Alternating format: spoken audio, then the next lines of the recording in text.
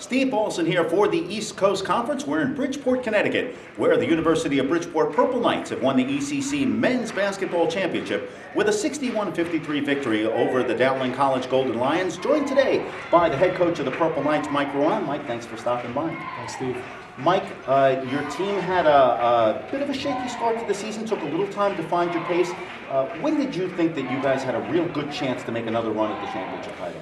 Actually, before the season started, Steve, I thought we had the pieces that we would be right in the mix with CW Post, New York Tech, UDC. We were preseason third, and then Dion Waiters went down with an injury. Another kid who didn't even play all year, Courtney Goff, transferred from Southern Illinois, went down with an injury, so we had no point guard, and thus we lost 5 straight games against the ACC teams, and it took us a while to get on a run. You seem to hit your stride in the second half of the season. Also, you made some big changes in the team, and the addition of JoJo Swift clearly was a turning point for this squad. Yeah, JoJo is a playmaker, and like I said, because we lost point guard early, we were able to bring in JoJo, a transfer from UMBC, second semester, and he was able to mesh with the team and give us that added dimension as a playmaker and scorer, and allow guys like Ivan Simic the ability to catch and shoot the three. You look at the way today's game progressed. Was it a bit of a different job of preparation for you? It was a quick turnaround off a victory Thursday night, and Dowling was probably not a team you were necessarily expecting to be here. Did it change your prep for the game, or were you set in the way your team was going to perform today? No, I think Dowling's, the fact that they had continued to improve, and they were on a roll, and with their 5-out, undersized offense, dribble, drive, kick, shoot the three, that was most difficult to prepare for. So it's one thing to tell the guys, keep guys in front of you and help side and rotate. It's another thing to execute that against a well-coached team like Dowling. Over the last 8 minutes of the first half and about the first 10, 11 minutes of the second half, your team only allowed 1 field goal. You had a similar streak in the victory over Malloy Thursday night. Is there something that your team does in terms of just getting extra focused? What is it that you think makes that defensive difference in a game for you guys? Well, I think Dion Waiters puts a lot of pressure on passing lanes, and he puts a lot of pressure on the ball, and gets in passing lanes, and teams aren't as comfortable moving the ball with him on the floor, and he gives us a lot of energy, Steve, but getting stops at the defensive end and allows us to get on runs, and when we're able to do that, it's really good for us. Now, Dowling made a terrific run in the second half, got themselves back into this game. Anyone who's watched them knows they're a feisty squad and that they weren't going to give up.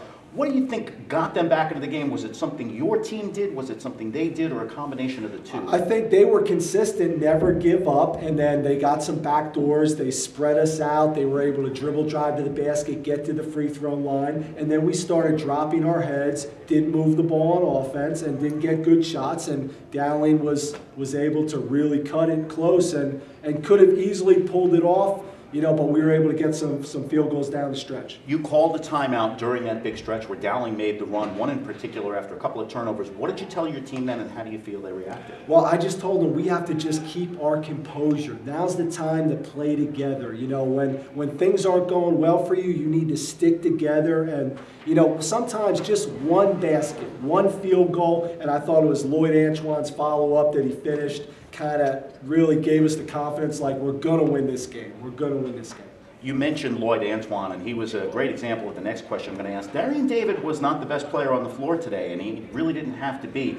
Talk a little bit about your team's depth when you look at the contributions you've gotten from Curtis Loving. Ivan Simic didn't have a point in the first half and got some big buckets for you in the second. It just seemed like there was always a different hero, and of course JoJo Swift. Yeah, you got to have depth at this level, and even the higher levels. You got to have guys who come in and have good games. Sometimes guys aren't going to shoot the ball well, but as long as their defense is consistent. Dion had a poor shooting night, but his defense was consistent. Darian was in a little bit of a funk, but he played really hard tonight. So that's the key. As long as guys are playing hard, the offense goes up and down, defense is supposed to be consistent. Well, the downside that any coach in your position will take is that you get about 15 seconds to appreciate and enjoy this.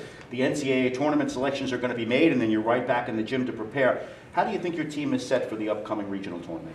I think it'll be interesting because these teams in the Northeast 10 are a little bit different than us. We're a little bit scrappier, and we play more up-tempo. So it'll be interesting to see, how we're able to play that type of NCAA regional game. Are we able to keep our composure and, playing with media timeouts and being able to, be focused and while we're on the road in the NCAA tournament. But, this is a step that we needed to take to get to a tournament, and maybe we can, one game at a time and advance.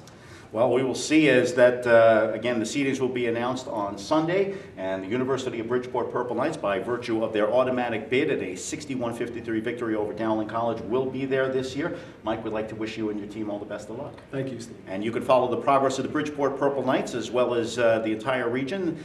Information will be posted on ECCsports.org. You can check the men's basketball section for that and much, much more. For the East Coast Conference, this is Steve Paulson.